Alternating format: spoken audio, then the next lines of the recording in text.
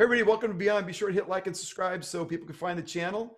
And today we would like to welcome Burke Brown. Burke, welcome. Hello, good to see you, Ben. Glad to be here. Good to see you too, man. It's been a while, and it's good to reconnect after a couple weeks in our journey 100%. and roadmaps to resilience. All right. So today I want to talk about the 6 laws of power. And when we think about successful people and what makes people successful, there's some patterns, there's some traits that they tend to exhibit, and there's some work they've done over time to get to that level. It's not like they fall off the log and all of a sudden they came into a lot of money, but they're very intentional, they're very disciplined, and they Right. really approach people and circumstances in very discrete, specific ways. And so the first law of power that I wanted to share was the idea of concealing your intentions. I mentioned earlier when we were sort of talking the front end of our conversation that if you're starting a company, a medical device company, for example, and you have an idea, the first thing you want to do with that idea is you want to patent it or you want to protect it. Because once you get out there in the public domain, if it's not patented or protected, someone else could take it and run with it. So the same idea of concealing your intentions, that you with the successful people I've found, they kind of keep you off balance, right? In the dark, they don't reveal their true intentions or plans by design. And by not knowing your plan, they can prepare for defense. And what do I mean by that? Because in business and sometimes in life, you can have this incredible idea, or you can have a plan that you're going to sort of implement. And if you tell everybody about it, people are competitive and they're going to come at it at a different angle, a different strategy, just like chess. And so very successful people tend to conceal their intentions, and it's sometimes for nefarious reasons because they want to win, right? They want to win in business. Right. So anyways, I'm just curious, Burke, in your experience and your research, what have you seen along these lines? Yeah, you know what? This is actually from Think and Grow Rich. It says, "Tell the world what you're going to do, but do it first." And I love that idea. There's kind of multiple reasons that you would kind of keep things close to the chest. One, of course, to protect the IP that you have, your intellectual property, and the other is because you're afraid that somebody will snake the idea, and it kind of ties back to it. There's the fear. There's also just like, I need to be planning out what I'm doing and do it in a way that I can make sure that I'm the one who's successful at this. But I think that what's interesting about tell the world what you're going to do, but do it first, is if you are really focused on what you're doing by nature, you're actually going to spend less time communicating with people unless they're tied to the vision that you're trying to create, right? So it's not so much that you have to just be like, oh, I'm not going to tell anybody about this, but it's more so I'm so focused on what I'm doing that I'm only going to pull into my circle people that have the same impetus to create what I'm trying to create. And so it kind of seems like a silence. That's when you're so focused on what you're doing. Now, there's also a great verse from the Tao. It says, he who speaks does not know. He who does not speak knows. And then it says, mask your brightness, temper your sharpness. And ultimately, what I kind of glean from that is sometimes it's better to be quiet. The wise person stays silent because they gather information. A speaking person cannot learn, right? And at the same time, when it says mask your brightness, all of a sudden that puts you in a place where it's like, oh, I thought I'm supposed to shine my light to the world. Sometimes you have to know when to shine and when to turn off. Temper your sharpness. Sometimes you don't need to cut. Sometimes be blunt. Sometimes be dull. There's surgical times, and there's also just blunt object times. And sometimes you just don't need to be there. So I think what's really good about people who work in silence, hustle in silence, you're not concerned with the energies and opinions and thoughts and suggestions of naysayers. It's just this ability to focus on what's important to you. Now, when you use it as a strategy, like you said, kind of a more nefarious, where you're trying to keep people on their toes and make sure that they never really stumble upon what you're really doing. I get that. I think that can work. I think that that's a fear-based action and a fear-based movement. But I think if you're so focused on your work that you're not talking, that's because you're clear on your goal. And then so it may get people to be off kilter, not know what's going on. You'll look mysterious, but that's not your intention. For me, the most important thing is what's your intention. If you're silent because you're hustling and you're focused, that's a beautiful intention for success. But if your goal is just to keep people off their game, that means that your success is preventing another person from doing something versus you producing something. Yeah, that's a good point. And sort of give you a countering sort of perspective that the idea of guiding someone down the wrong path, because by the time they figure it out, it'll be too late. What I mean by that is I was in a business scenario where we had founded this startup. We raised about 23 million in the C round. We were about to close on 30 million in the D round. And in the C round, we had a corporate entity come under the guise of a corporate investment. And in reality, they brought a patent attorney to basically lift the idea. So by the time we went to the D round, about a month before we're going to close, all of a sudden the patent surfaced, and all the investors in the D round, which we had 30 million committed, went poof, went bye-bye. And so the lesson there is we kind of opened up, lifted up the kimono. We had what we thought was trust. And the reality was there was sort of nefarious aims with this company. Why? Because their existing business that we're going to disrupt represented about an 800 million a year opportunity for them. So they were looking to kill us before we got to market.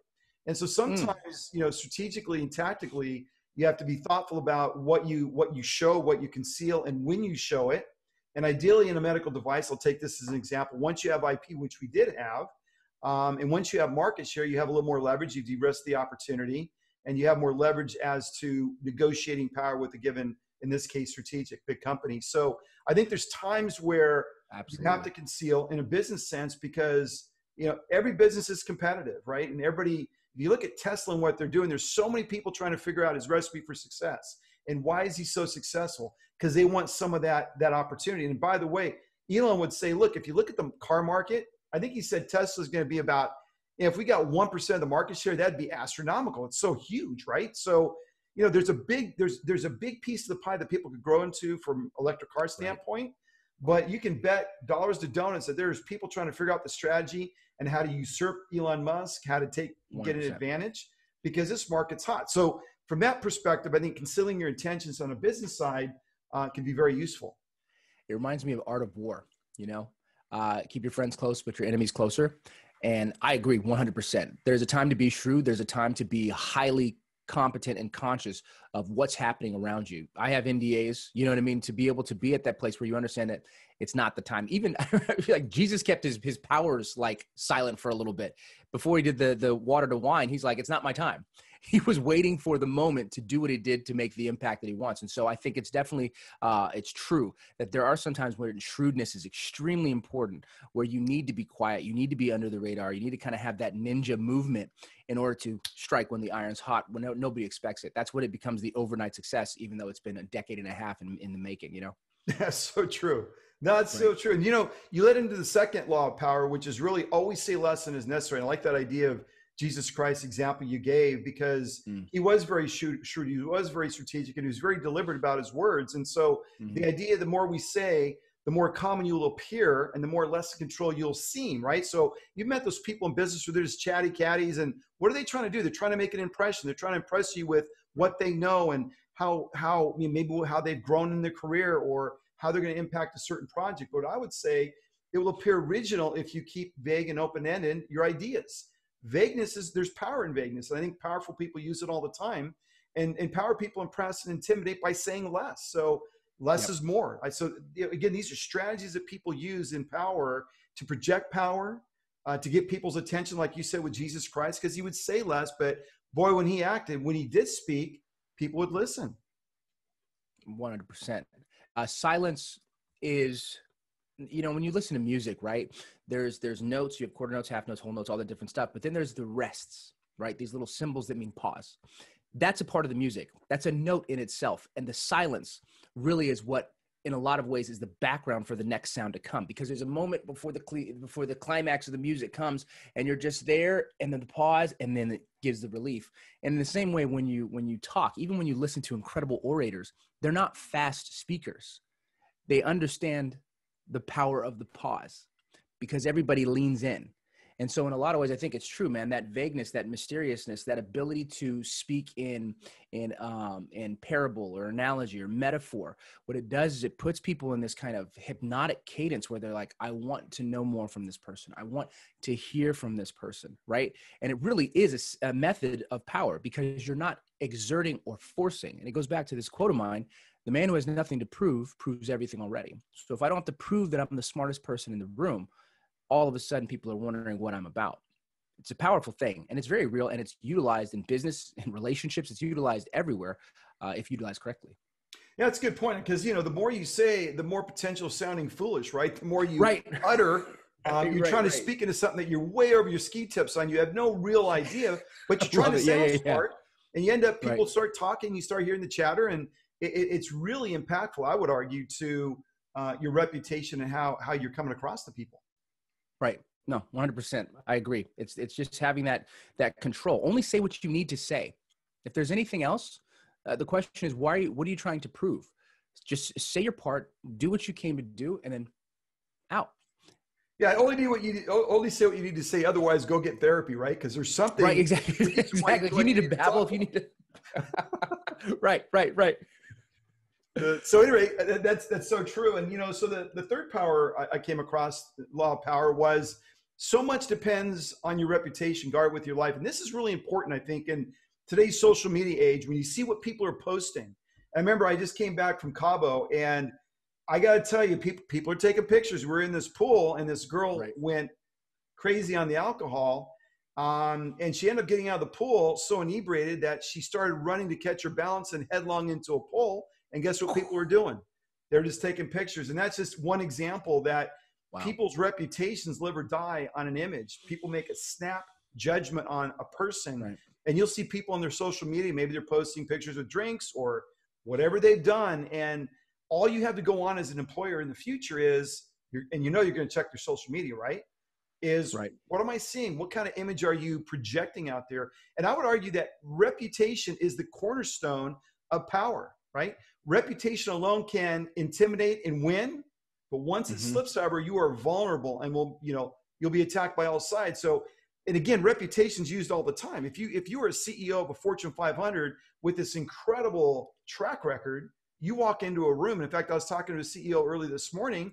I said, how does a CEO balance the energy they bring, their expertise they bring, the intimidation they bring?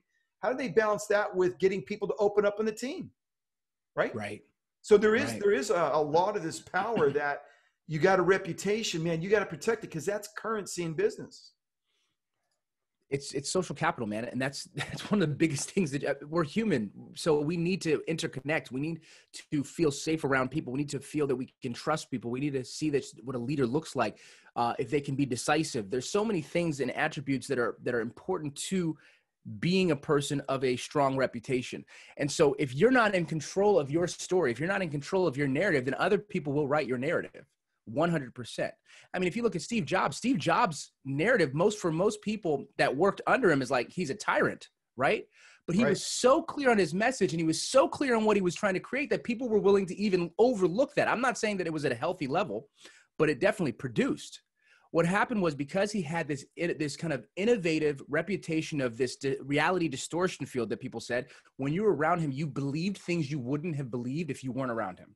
You would believe something is possible that you would have thought impossible otherwise.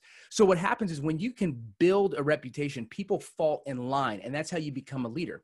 When you build a brand of sureness, of clarity, of willingness to be wrong, but when you're right, you're 100% on, that gives people trust, and people follow people that they trust, that they believe, right? Even if they're imperfect.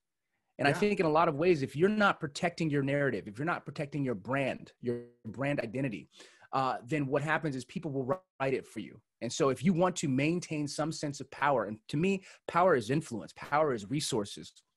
If I want to maintain power, and why is it important for me to have power? It's because I trust the direction that I'm going.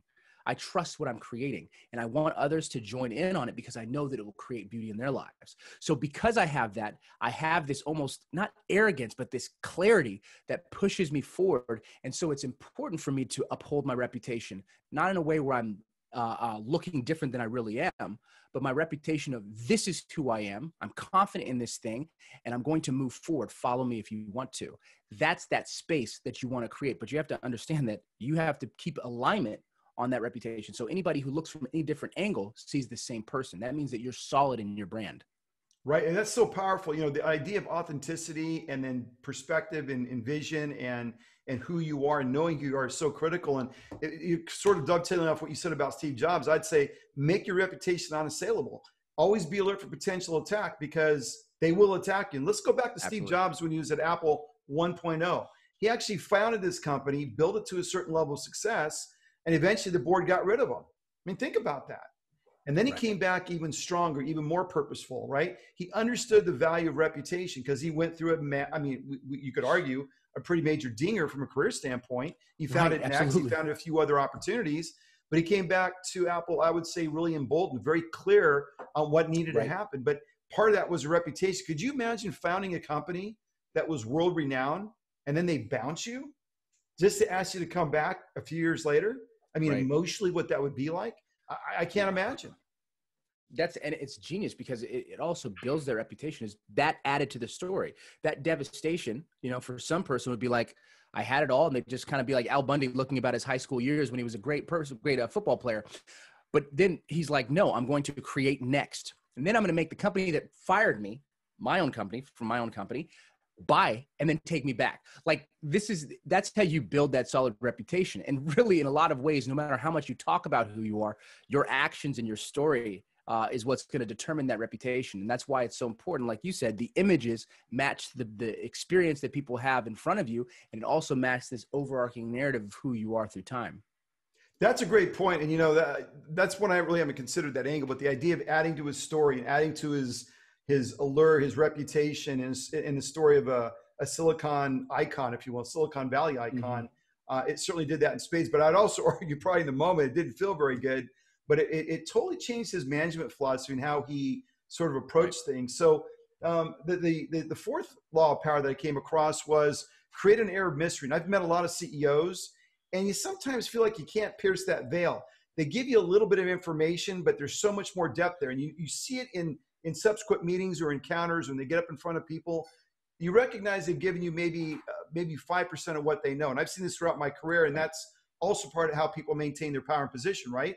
But I think what they do as a strategy is they create that air of mystery, and they never make it clear about what you are, what you're about in a sense, right? You're just, right. You kind of keep it vague, right? And you never show the cards, right? And mystery, uncertainty, create what? Anticipation. So if I'm mysterious and it's kind of uncertainty, you get people's attention. And when you get people's attention, you have the ability to really push your vision, right? Because it adds more to, to the allure of who you are, the uniqueness. You're not just the average, person. And so I think this idea of mystery can really add to your sort of your power base, if you will. Yeah, 100%. I think, it's just like a preview for a movie. If you kind of look, society, marketing has already discovered everything about human psychology, to be honest. I mean, that's the one thing that's beneficial and dangerous in a capitalistic society is they will spend every dollar on how to get you to behave or do something that they want. How do you turn a nation into a nation of consumers? Well, you have to set some type of insecurity, and you have to set some type of benefit with the product that you serve. And if you can increase the insecurity and or increase the perceived value of the product, bada bing, bada bang, bada boom, you got it all put together. So I feel in a lot of ways, as you look at, like, for example, previews for movies, they give you enough of a taster, but not enough to understand exactly what's going on. We were just talking about Tenet. I'm like, okay, I don't get it with the premise of what it's talking about. And whether it's a good movie or a bad movie, I'm intrigued in watching it because I just want to at least get what the concept is. So the same thing with us as individuals is if we can put ourselves into a place where we don't kind of give all the goods, we just express what needs to be expressed. We don't need to be seen in the spotlight. When you put yourself in that position, you automatically gain an air of mystery. Plus, if you're a leader, just in natural form, if I'm a leader, I already am doing things that followers wouldn't do. Does that make sense? Like if I'm leading, then I've somehow moved or shuffled myself ahead of where the followers are. Whatever that disparity is, that difference is the mystery. Because if they were to understand the mystery and apply it, they would be leaders too. So just by nature of me being a leader or anybody else being a leader, there is the mystery of the space between where they stand. And so ultimately, if you are a leader, you don't have to try to be mysterious. If you are a manager of some sort, if you are someone who creates or has gone a further distance than most other people, just by nature, your existence creates a mystery because it's the chasm between what they're not willing to do and what you're willing to do. So true. And I like that movie analogy because really everyone will want to know what comes next, right? If you create the mystery and there's uncertainty, like what's the next chapter? What's the next sequel? Or what's this movie about, right? And I think movie directors, and when they promote movies, they use mystery to beguile, to seduce, to frighten people, right? As do a lot of leaders, right? They use all kinds of techniques and levers. I think sometimes when people see CEOs, they just presume they worked hard, they had some good breaks, and they're generally, intelligent and bright. But I would argue there's so much more there's so many more layers to being a CEO or a leader or a manager, a director, a general, fill in the blank, in terms of personal interaction and how they're reading people. Almost like a psychologist, you're sort of like a chess match. You say certain things and they have a foreknowing and a foreshadowing of what those words and how they'll impact an organization or a Right. group of people that go beyond the obvious, right? Because I think a lot of people just look at it like, well, you said X and we're going to go do Y now, right? But it's so Right. much more subtle at some levels, but so much more art involved at other levels. Absolutely, man. It's very, very nuanced. And it's kind of you know, there's this give and take too, as a person who's in a leadership role, to be what the people that are following or the employees are not, to be that thing that's willing to take the responsibility if it's successful and if it fails, right? There's that. And then also there's this importance of the leader to express in a language that the followers or the employees understand, where they feel that they have a part, they have skin in the game on that success that's going to be created. So it's not so much, I'm going to take the mountain and you guys watch. It's, I'm going to take the mountain. I'm going to be the first of the battalion to go up and attack the enemy. But at the same time, you know, you all have your spear, you all have your swords, and we need each other to get to the top. And so it's this ability to be the one that's stepping in the front, be the one that has the vision, be the one that's the leader, but at the same time, communicate that to those that are following you in a way to where they see their value in the success of the entire mission. So very important. I mean, that's a very critical, I'd say, business management philosophy. If you're a good manager, you know, that is, you know, oftentimes when people come into positions, they get promoted, they'll use the power of the office to get things done, right? And that's one way to do it. But I think to make lasting change and lasting impact, you got to go way beyond that.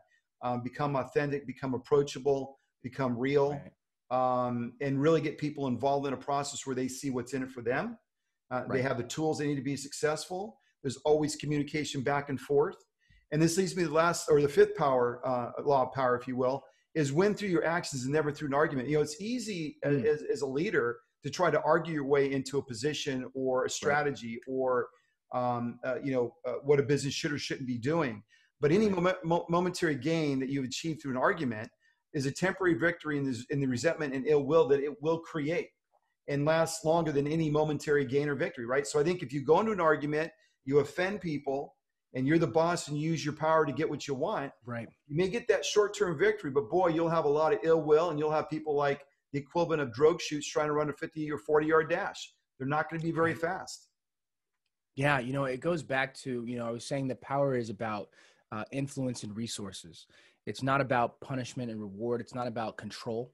I think it's very difficult. Leaders really quickly think that when they have power, they have control, right? And if they can't express that control in other areas of their lives, and they're going to flex it wherever they can, and they'll do it harshly. That's kind of the unhealthy, perverted version of leadership. I don't call that leadership. In fact, that's just tyranny. I think ultimately a true leader is a servant. A true leader understands that his job or her job is to serve the people. And I'm not sure if I mentioned this before, but another thing from the Tao, it says, why is the sea king of 1,000 streams? And it says, because it lies beneath them and all the water pours into it. It says, if you are to lead the people, you are to leave them behind. And it says, because he does not meet competition, because he does not compete, he does not meet competition. So it's these kind of concepts that are so backwards. The king is below the people. If he is to lead, he must be behind. And if you don't compete, then you won't have competition. And so there's this kind of not needing to do anything but serve the people. So if I have to argue my way to the top, if I have to prove you wrong, it's almost like, I say this all the time, it's like me getting out of a pool. In order to get out of a pool, I have to almost push down the thing for me to get up. If I have to push people down, if I have to make you feel less in order for me to feel good, it's just insecurity that's pushing it forward. It is still weakness, and it is not leadership in any way, shape, or form. The true goal, like you said, is to reason with people. It's to remember, what are we here to do? What is our ultimate vision? What is your perspective of the path to that vision? What is my perspective? What is their perspective? And then we take all that into consideration and we honor all of those things. And if I am the leader at the end of the day, if it's me to make the decision, then I will make the decision and I won't question it. But after I've gathered all that information, I have to honor everybody, because all these people are supporting up the vision of what we're trying to achieve. So I think truly as a leader, you go back, you listen, you hear from the ground. You know, when I do my organizational consulting work, we have a culture survey where everybody fills it out, from the janitor to the CEO, because we want to get a perspective on what people feel the energy of this place is. And once we get that clarity on where people are at, then we put everybody in the pot to be able together to decide what are the values, what are we trying to create, where are we trying to go. And then once that all gets clear, then the leader says, now I know what we're all about, coupled with my own vision. This is the direction that we're going to go. But you have to be willing to open your ears. Leaders listen, leaders serve, leaders lie beneath. And when the moment to strike is there, they're in the front. When the moment to attack, they're in the front. But when their flock is hurt, they check on them. Right. Then they get back to work. It's that dance, understanding. And I really think that arguing, fighting, being right, I always say it's not about who's right, it's about what's right. All you do is you just look at the vision, you hear the two choices, and you see which one fits with the vision better. I don't care whose choice it is. If this gets me closer to what I'm creating and it's your idea, that has nothing to do with me. Right. What I'm trying to get to is everything to do with me. Right. No, it's good. And by the way, as we talk about these laws of power, this isn't just for business. This is personal life. This is life. Absolutely. In general, right? And I would say that it's way more powerful to get others to agree with you through your actions without saying a word. I mean, if you could just demonstrate who you are as a leader by your actions, you're going to influence and persuade a lot more people to your position than you would trying to force fit a narrative or dialogue them into a position. Now, you can browbeat them with your power, certainly, but as we discussed, it's not very effective. So I'd say demonstrate, do not explicate, right? Demonstrate leadership principles, demonstrate the values of the organization, demonstrate the agenda or the strategy, and live it out as a leader. Ooh, that's perfect. Now I explicate, demonstrate. What I like about that is, when we do the values work with the organizations, we're not like, okay, here's our values, excellence, family, we don't just come up with words. They have to be very pulled from who you are as an individual. We share them. We do this exercise to bring everybody together. But then I work with the leadership and I say, what do these values look like at work? Demonstrate. What do they look like? And literally, what do they look like on a one-to-one level? What do they look like on a one-to-group level? What does it look like on a leader to like employee to manager level and manager to employee level? What does it look like from the C-suite down? What is it? And we get this multidimensional view of what these values look like. And we come up with like 10 to 20 behaviors, specific behaviors of what you do in this situation to live out that value. Then we come out with 10 to 20 behaviors, specific behaviors that show the exact opposite of that value, the shadow of that value. And so from there, all of a sudden you have a clear understanding of not just like be excellent, but it's no, be excellent means that better is possible, good is not enough, right? And if I have something that needs to be done, I'm willing to ask for help from my partner to get it done by the deadline. And my partner will be willing to show that help at that time to get it done by the deadline, because it's not about, oh, that's not my role. It's about our role is to achieve the goals. Then all of a sudden excellence comes out. All of a sudden we get a clear understanding of demonstration. And of course it has to start at the top. There has to be buy-in from the top. But at the end of the day, man, what you're saying is the absolute truth. It is through demonstration. It is through action. It is through how you show up that determines what your reputation is. I can say everything, but people are going to watch my actions. You want a perfect example of that? Look at kids. Kids will hear everything you tell them about life, but they're going to pick up everything that you do. It's the same for all of us. If you want to be a leader, if you want to have a reputation, if you want to have that ability to affect people and provide resources, influence, and have that version of power, you better demonstrate it. Yeah, that's key. Otherwise, you'll have no credibility. No one's really going to follow you. It's like, you think you're a leader, look behind you. If there's nobody following you, it's just called a long walk. Right. It's just kind of like everybody's a life coach. You know what I mean? Everybody's a real estate agent. Everybody, you know what I mean? Everybody's a startup. When I was in the Bay, man, everybody had a startup. Oh yeah, I'm a founder of a startup. I'm like, how many people? So you can give yourself whatever title you want. It's who's following, who believes in your vision. Yeah. I got to start up. How much funding have you raised? Zero. I mean, right. So the last law, the sixth law of power that I came across, this is really important too, is really infection, avoid the unhappy and unlucky. And that sounds harsh, but let's think about this a second. Let's think about the impact of people in our lives that are negative. You got this vision, this goal, this dream. You're trying to maybe go to Mars like Elon Musk or do something massively incredible in your life. It requires very positive emotional energy, because one thing will happen for certain, we could bank on it, we could predict it, is the plan won't go according to plan. There will be setbacks in any endeavor you go across. And sometimes I think we come across people with rose-colored glasses, right? And the reason we have rose-colored glasses is we don't want to deal with some of the harsher issues of a relationship. We don't want Right. to deal with some of the red flags that are very obvious in a relationship or in a business relationship or a situation.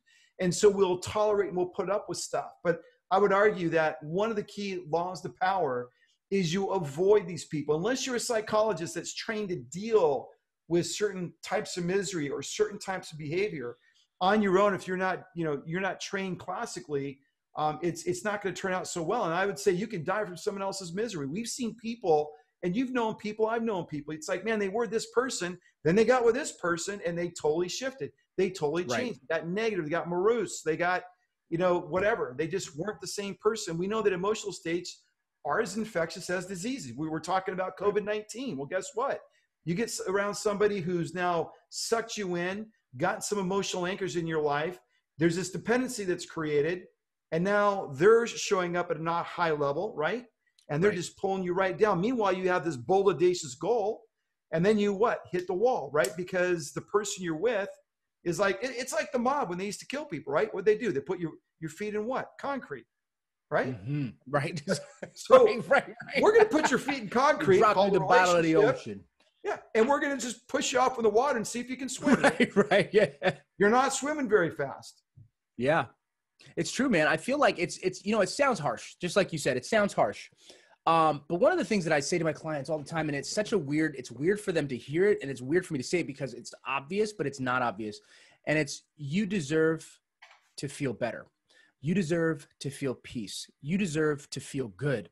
And I think that people don't really believe that. That's what's so hard. And a lot of times what happens is, we have this savior mentality of wanting to save or change a person. But ultimately, I deserve to create the impact on this planet that I intend to. And I know that I need to feel and believe and be in a certain energy in order to do that. And I know that I need to feel and be surrounded by that energy with others in order to achieve that. This doesn't mean neglecting people that we care about, but you have to have the discernment to know the line between where you're trying to help somebody and where the codependency shows up, where the person needs a helper and you need someone to help. When it becomes there, then all of a sudden you are caught up in the relationship and you are actually being fed off of being able to help somebody, right? But what happens is that takes you off your journey, takes you off your path. And this is why discernment is so important. This is why knowing your mission, your vision, and your values at a very fundamental embodied level is extremely important, so you can be able to distinguish the difference between helping a friend and being caught up in their web. And it's also your webbage as well. It's your story tied up to their story that helps create this unhealthy symbiotic relationship. Right. At the end of the day, if a person is not benefiting your efforts to evolve, you have to move on. And you don't move on by saying, cut, you're out. No, this is done. What you do is you continue your pace. You continue your pace. If I'm on a train and I'm moving at a very specific pace, I'm not going to stop the train. I'm going to give the person avenues in which they can hop on the train. But if they are not willing to catch up to the train, then the train has to keep going. With enough time, if I'm moving at this speed and you're moving at that speed, there all of a sudden becomes a separation. And the separation is not something that you're doing on purpose. It's not this offensive goodbye. It's, I have to keep going. I have to keep going. It's just what it is, because I'm tied to what I'm trying to create. And so the question for people who think that that's harsh, then what you have to ask yourself is, if that's harsh, maybe your job is to tend to that flock. Maybe your job is to stay there. But you have to ask this question as well. Do I find comfort in helping people who are less fortunate to me as a guise to stop myself from evolving myself? Right. Because what kind of impact can you make at that higher level? Yeah. Now, I'm not saying I'm waiting till I achieve this high level to be a person of impact, but what I do is I work with people that are near my sphere, right? If they're near my sphere, then they're continuing to evolve and grow and change, and they have the growth mindset. But if they're in a fixed mindset, I'm not going to allow that concrete to stop me from achieving, because every minute I spend with the person, I'm feeding their narrative. This is how they get close to me. This is how the relationship works. And every minute that I'm with them, I'm taking away from minutes that I can exponentially impact the world. So what I have to do is I have to keep my pace. And if they can't keep up, I send love, I send blessings, but I must keep going. And then when I'm able to have the resources to do it at a higher exponential level, then I can send out more to help those people who work with that level. That's just kind of the way that I imagine it. I just don't think that it's healthy to allow yourself to get caught up, stuck in a relationship or in a group of relationships of people, no matter how long you've been friends with them. I don't care if you grew up with them. I don't care if you just met them in college. With you, you don't want to stay with a relationship that stops you from spreading your wings and flying. You have to fly. And if they don't want to fly with you, fair weathered friend. Yeah. Well, you know, what you said is really powerful. The whole idea, the imagery of the trains, right? You got a certain speed. And the trick is when people come across people that fill a need, it's easy to pump the brakes on the train and then start to slow down with this person. And then you get to a certain point where you're like, who am I? What happened? I'm not happy. I'm miserable. And you weren't true to yourself or your journey or your mission, right? Super, super important. As I was thinking about, you know, you may think you're helping the drowning man, but you're only precipitating your own demise, your own disasters. So again, I go back to, if you have the wherewithal emotionally, mentally, financially, whatever, to help those people, absolutely help them. I'm all about that. But if you don't have the moral fortitude or the strength of character or whatever you want to call it to go into that person's life in a quality way and make an impact versus them making a negative impact in your life, you certainly have to look at that, because ultimately you're going to wake up one day, if you didn't see it clearly, and you know, you're going to be 40, 50 saying shoulda, woulda, coulda. And that's what you want to avoid. Or even 60, 70, you could say shoulda, woulda, coulda. I think it's really important to have that clarity, like you said, because I think these people will draw you into their misfortune, right? I've always said, you know, I always tell people, hey, you know, the thing about fishing is what the fish looks at is that hot, sexy bait, man. It's looking dope, right? It's looking dope. And what's the fish not really looking at? The hook right behind it. So just like everything in life, you got to look at the hook behind the bait, because there's always a hook. And you got to walk in wisdom and insight, because as you're making these moves in lives, boy, it can bring tremendous pain to your journey, an otherwise bright journey. And I know a lot of people in mid-level career, or maybe a little beyond that have hit that wall and they've given up. Why? Because they didn't have the right strategies, the right insight. They didn't plan, do, act, check. They didn't revise their strategy. They got sucked into a relationship because they want to be nice guy, nice girl, whatever. To your point, it filled a need, right? It filled a void. And I would say in the end, it's real simple that you got to recognize. It's like when you're flying a plane. We talked about this before. As your attitude gets a certain criticality based on your airspeed, the wings will lose lift and it'll stall. If you don't recognize the stall, guess what happens if you don't recover? Depends on the altitude. It's going to be a bad outcome. And so in life, we got to look at those stalls in relationships where it's not allowing us to move at the velocity and the extent that we want to move at, that God's called us to move at, or all, or whatever you believe in. So I think ultimately, it's as simple as it sounds. You got to really associate yourself with the happy and the fortunate, the people that are grateful. Because when you do that, I would argue that it feeds your energy to go back and help those people in context, right? Once you have the emotional energy and the fortitude, you've worked that muscle, then you can go back to help those people in a quality way. Because what you don't want to do is help those people by going where they're at, right? And doing the same things where they're kind of stuck at. That's not very helpful. That's 100%, man. I love that. It's really true.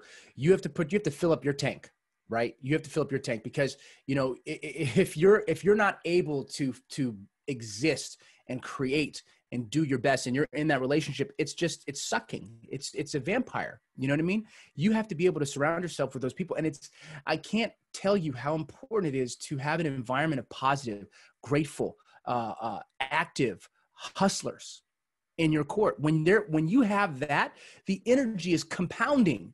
And it moves you that much closer, because you're seeing what they're doing. And, this bad thing happened, but they flipped it to a positive. They see a silver line. All of a sudden, you create this massive energy that catapults you to greatness. You pick that up and you put that into a circle of negativity. It catapults you too, but to hell. Like it just as quickly sucks you away. Yeah. You know what I mean? That's the danger. You know, it reminds me of, you know, lifeguards. When a lifeguard's out saving a life, sometimes the person who's drowning is dangerous because they're flailing and they can actually drown both of you. You actually have to sometimes do a knockout punch onto the drowner so that they can relax, so that you can bring them safely back into sea. Sometimes you need to have conversations with these friends, these knockout conversations, and be like, I love you, but I have somewhere that I have to go to.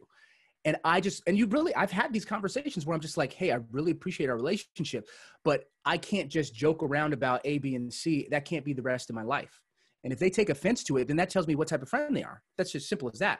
Is it that they like me as in this version of me, or is it they like me? Because if they like me, they'll like all versions of me. Right. right? If I get mad at a seed for becoming a plant and then a plant all of a sudden deceiving me and becoming a tree, then what type, this is not a healthy relationship. We have to understand there's an evolutionary process that comes. And so a true friend accepts the evolutionary process. And so if they're not willing to move with me, or at least allow me to be more distant because I need to be around, fly with my eagles, then that's not a friend. That's just a tool. I'm just a tool to the person. At that point, it makes it real easy to keep the pace going. You know what I mean? Yeah. So that understanding is extremely important. Just like you said, you have to know where you're at to make sure that you make the right decisions so that you can fly. Yeah. And, misery loves company. You'll know right away, if they're trying to pull you down or keep you at a certain level because they don't want you to be successful. There's jealousy. There's a lot of things. That's why It's so important to have that spidey sense and have that, I call it 360 dimensional view of things. And you're always checking in and you're looking at it from different angles. And it's not about, proverbially shooting somebody in the head in your life, but it's about being wise about how that person affects you. I kind of look at the analogy like this. When I look at relationships, it's like a bank account, right? There's debits and credits. If I put a lot of credits into a relationship, it's going to grow, it's going to thrive. If I have relationships taking a lot of debits and I have a massive negative red balance, probably should look at that, right? Because all it's doing is sucking and it's drawing you down. And it's like you said, it's like the vampire effect. But to me, it's always been about the balance. And if you have a balanced relationship, as you achieve your on your spectrum, right, of development, and you grow, as long as those relationships are maintaining balance, to the higher heights you want to go, cool. If not, it's, fish or cut bait, man, because ultimately if you stay at this level to appease this person and you could have gotten here, you're not going to be a happy person in life, I would argue. I agree 100%, man. It's so important. And that's why I feel like at the end of the day, it's just so important to know what you're about. Because if you don't know what you're about, they say if you won't stand for anything, you'll fall for everything.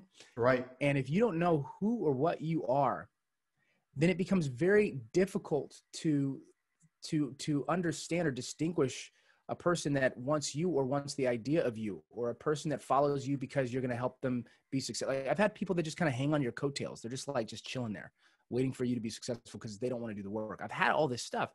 And it's just so important to know who you are, because when you know who you are, you can make decisions. You're just like, is this in alignment? Is it not? Does it feel weird? All of a sudden you can really trust your emotions because they're not going to be these crazy things that pop in and out. It's no, there's an energy that I feel with this relationship that is pulling me away, that is not pushing me forward, that is keeping me neutral, like almost like it wants to keep you neutral because it's afraid of losing you.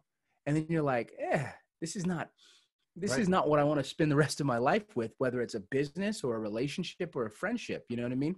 So I think that personal awareness is what makes it easy to make the decisions of who you want to surround yourself with. It makes it easy to understand when to keep things close to your chest and when to share it with the world. It makes it easy to understand when to argue or debate, and then when to just shut up and find a way to influence the crowd to believe and see what you see. Like, that awareness only comes with knowing who you are. And I think at the end of the day, all this power stuff that we're talking about, it really does dwindle down to, do you know yourself? Do you know what you're here to do? Because at that point, you'll know what you have to do. That's a good point. I think it's also about a guiding philosophy. I think about Jesus Christ, his journey here on earth, and his overarching message in my mind was about excellence, living your life with excellence, right? Excellence of purpose, excellence of character, right? And that's sort of juxtaposed against average. And so we can have this continuum in life where we can pursue the average or the excellence. And I think the trick is when you meet people across your path, and this is why there's a, closing on 60% divorce rate, people grow apart, right? Because you have that dynamic. One wants to drag and one wants to pull. And I think the trick is, what you said is key, is you got to know who you are. You got to know where you're going. Because if you don't, you're going to get to a point in your life where you want to go here. The person you're with is not there. And you're going to have that dynamic tension. And it's not going to work out. So it's about being so clear on who you are that whoever you bring in, especially in a relational sense, you're going to have kids with, you better be clear that they're going to be complementary and vice versa.